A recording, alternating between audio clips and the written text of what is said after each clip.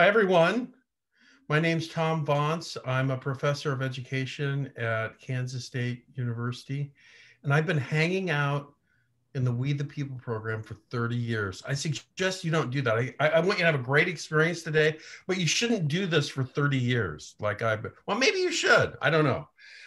Anyway, we look forward to a great conversation, and I'll let my fellow judges introduce themselves to you. Hey everybody, Sean Arthurs, lawyer and former history teacher. I currently work as a global director of training. Looking forward to having a conversation with you today. Hello, my name is LaWanna Davis. I am working in Birmingham, Alabama for a law school. I am a professor there and I direct the clinical programs, but I'm also a professor of law. Great. And could you please introduce yourselves to us? Yeah, hello, my name is Andrew Betcher. Hi, my name is Kaylee Pender. Hello, my name is Allison Jimerson. Fantastic. We're here to talk a little bit about question 1 in Unit 6, which is Thomas Hobbes noted that life in a state of nature is solitary, poor, nasty, brutish, and short. How has the human condition changed over time, and how is it that change reflected in our expectations of government?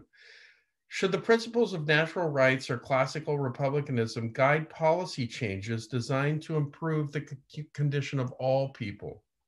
What are the most pressing domestic and global challenges facing Americans today and in the future? What policies can you suggest to address them? We're ready when you are. After the February snowstorm, many states were left without power, most notably Texas. At its worst, 5 million Texans were without electricity, forcing them to boil snow for drinking water. The Texas state government faced harsh criticism for their inability to provide assistance. This disaster highlights the shift in expectations we have as citizens when it comes to our standard of living. As our society evolves, our expectations for government evolve with it. An example of this is the improvements in sanitation and health. In the 19th century, doctors did not wash their hands when switching from patient to patient, and sewer systems overflowed in cities. The horrible sanitation contributed to the spread of infectious diseases and the high child mortality rate. Fortunately, medical and sanitation advancements have been made. These advancements not only prompted a change in practices, but also called for the government to provide more basic health services. Welfare is another example of the standard of living improving and the government's response to that change. In 1820, almost everyone lived in extreme poverty. However, as of 2016, less than 10% of Americans live below the poverty line. The United States government helped facilitate this transition by creating federal programs such as food stamps, public housing, and Social Security. Essentially, as the standard of living improves, citizens believe they have an inherent right to the basic necessities, and they expect the government to provide that. The Constitution allows the government to do so in Article 1, Section 8, Clause 1.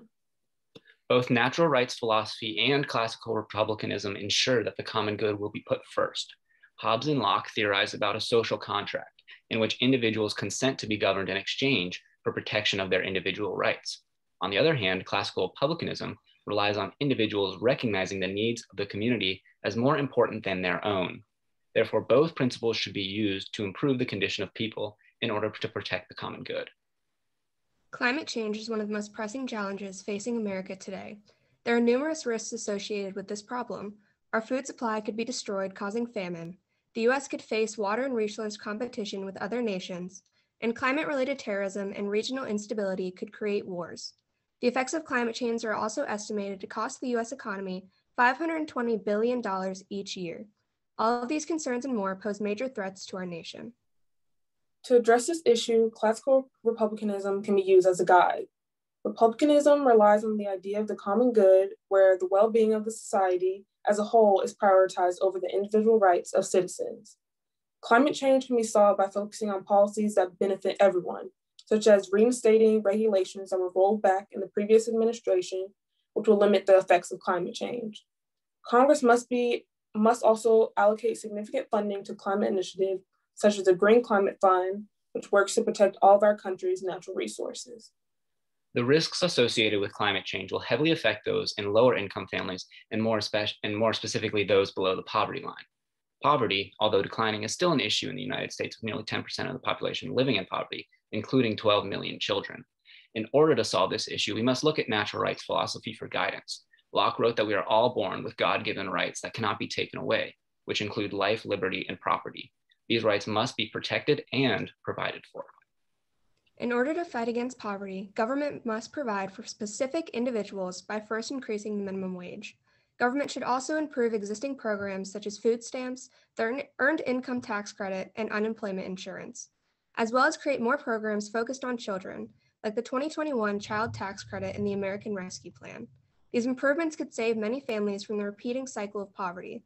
As citizens, we give our government the power and responsibility to look over us and ask our concerns.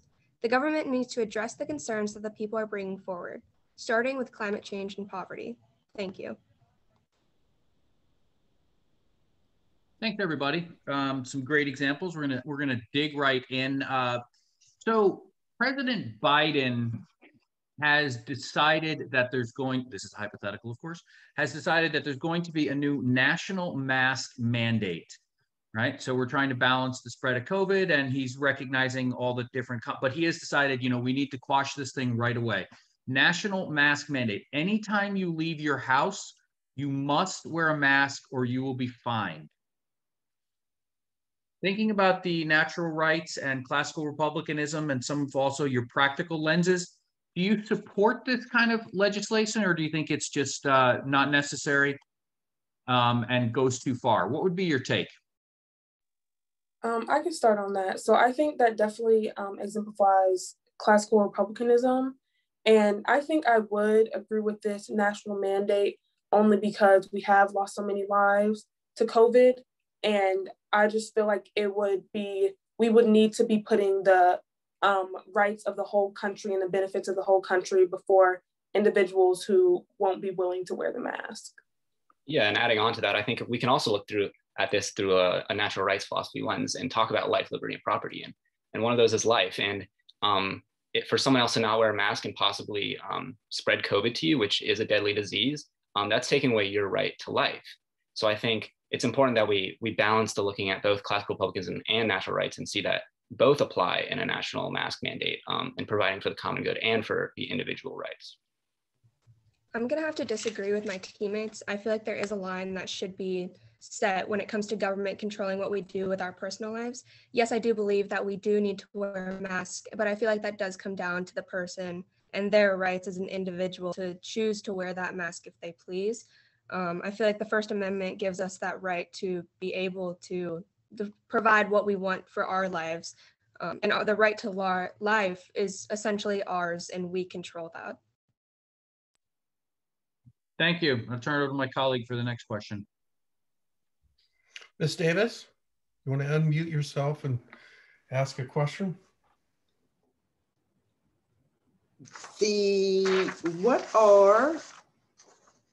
I want to make sure we're still on Unit 1, right?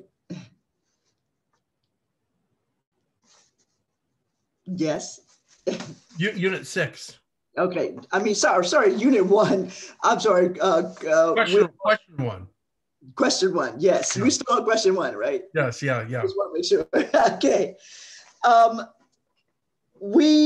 You've suggested that classical republicanism and policies that benefit everyone are the way that we ought to go. I'm curious about how you see that intersecting with democracy and people who don't agree with some of the things that, some of the decisions that you've made about policies that benefit everyone. In other words, who gets to decide what the policies are that benefit everyone, and how does that intersect with democracy and what the people want? Well, I think that just goes back to what the United States democracy is kind of built on. We're supposed to be a representative government for everybody. So if we do have representatives in government who are accurately representing what those people want, then it's most likely that the common good will be put first anyway, unless it's kind of this unique situation where a group of people have this representative that is just totally different from the other people who are in government. Do you think that most Americans today agree that we ought to do something about climate change collectively? I think if we look at, I think the most recent public opinion polls show that there's around 10% of Americans that still think no, that climate change is not the issue to focus on today.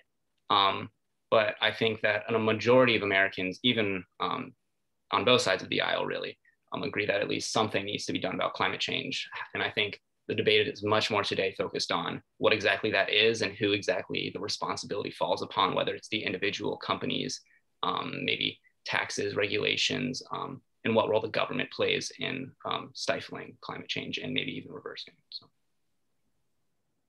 What happens when the majority makes a mistake? The people themselves. A government makes a mistake. Well, then what? Then what do we do?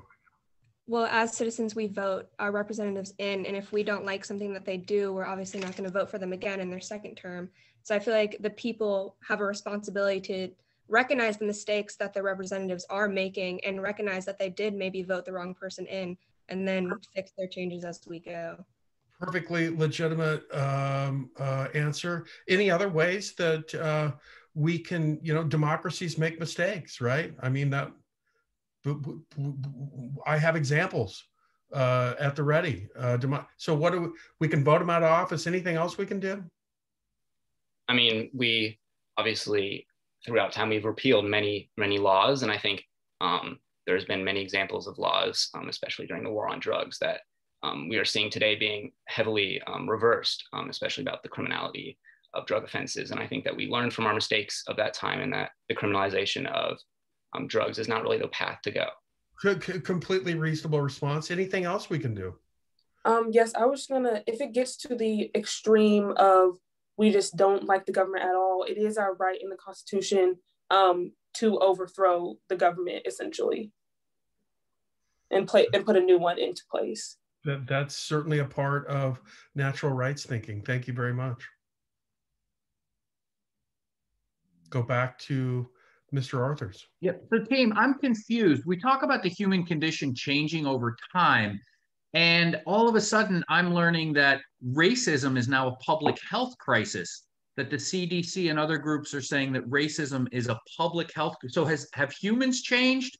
Has our view of government changed? Why has racism now become something that we're calling a public health crisis? Why is this a challenge? Do you agree or disagree with the designation, and if you agree, why? I think it has always been a public health problem. You can look at, for example, Black women are at a much higher rate to die during labor than their white counterparts. So that's clearly a medical and health problem. And I think that has always been there, just maybe more companies are coming out and actually acknowledging it. Racism has always been instituted since the beginning of America, since slavery. We see that through redlining that happened right after the Civil War. Black Americans were put into lower income areas, lower educated areas, and that's still happening today. And we see that with sanitation. We talk about Flint, Michigan and the water crisis, how that area is predominantly Black Americans and how nothing's being changed to help that. Whereas in other white communities, it's more higher income areas and less poverty. And we need to recognize that. And I feel like the way it's being more about time. You can finish. Are you finished? I say it's always been there, but we are now realizing it through social media and the spread of social media. Fantastic work, Unit 6. Thank you so much for that conversation. I have a list of other things that I wanted to explore with you that we won't get to. Perhaps I'll start with the feedback. I really liked your opening statement was, it answered the question. It was clear. You addressed every aspect, I felt, of the questions, and that's what you were supposed to do. But the rubber really meets the road in the follow-up questions where you were also impressive and were able to provide some fairly clear and specific responses. In my question in particular, you missed one biggie. And the one biggie philosophically is we respect both the common good and individual rights. So we have this thing called the Constitution, and it sits above governments, all of our governments, federal government, state governments, local governments. And when things get really bad, when democracies make mistakes all the time, and sometimes they make really egregious mistakes, right? Slavery, denying women the right to vote, et cetera, et cetera, et cetera. We can appeal to something larger than our government officials. What you all of your examples were right on. We do that. We can vote them out of office, but we can also make a rights claim. When democracy makes a mistake, and it's an egregious mistake, we can make a claim based upon higher law, the Constitution. So, but that's a small point, and I thought that you really did a nice job. Colleagues, other kinds of feedback. Give some very quick and pointed feedback, team. I liked how you brought, for example, with the mask question, you raised both classical and the natural rights, and then there was some disagreement within the team. I like that. And I also like, we hit the third rail in America, started talking about race there at the end, and you jumped right in. You had specific examples. And I like, Kaylee, how you talked about how racism has always been here. And then sort of we talked about how now we're just naming it. So you should be confident in your abilities going forward. You took that issue on. It was responsive, and I liked how you presented both sides, two takes on some of, like the mask question, for example. Thanks, y'all. Ms. Davis, do you have some feedback? I thought that one of your strengths was your reasoning. And yes, of course, I agree with my fellow justices. You want to put the constitutional right to redress from the government. You definitely want to throw that into part of what you're presenting, right? Because that's one of the few citizen rights that we have, along with voting and serving on juries, is the right to redress. I thought your reasoning was good. And I did enjoy the illustrations that you put forward. I think that do remember that there are times when the government does have to kind of override individual rights in order to ensure the safety of the whole. If we looked back at the tuberculosis health situation from many, many years ago, we would be a different country if we had not instituted some of the restrictions on individual rights. So it's not always a free-for-all. Yeah, it's an excellent point. None of our rights are really unlimited. We can always put restrictions on them when it's really necessary to do so. That's a great point. And I take it that that's the core of the Leviathan, which is, at least that's what I take from. You're exactly. I think so. Yeah, exactly right. To adhere to some system of government. Exactly. Okay.